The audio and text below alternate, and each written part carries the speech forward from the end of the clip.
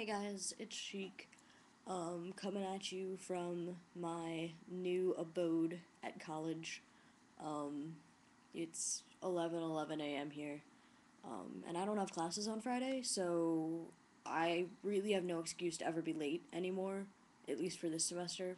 So, you guys can, I don't know, string me up or something if I'm late. This week we're talking about discrimination within the community. Um,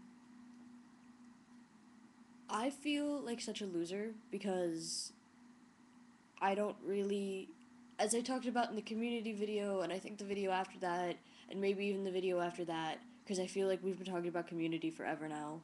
Um, I don't really participate in a lot of community. Um, the only time I hear about drama within the community is whatever Aaron tells me. He keeps me informed, so I'm not like completely lost.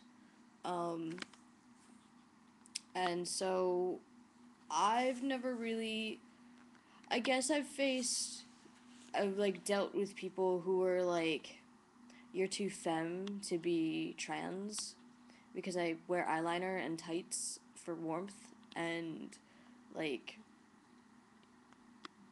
really, really flamboyant clothing when I want to, and I don't care.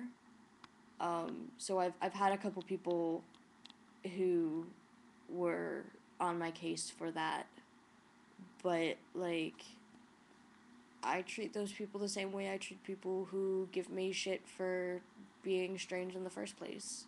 I ignore them. I don't really care, especially if they're on the internet.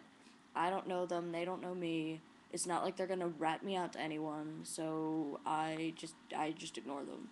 Um, and because um, I'm an absolute fail and don't really know what to say about this because I haven't really dealt with it.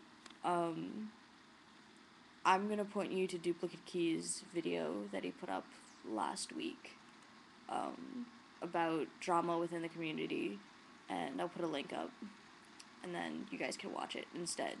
And you can watch his video and you'll be like, man, that's a lot of good sounding stuff. I'm glad Sheik told us to go there. And then you can, leave me comments of love and adoration. So I'm gonna go do that. I hope you guys are gonna have a good weekend. Later.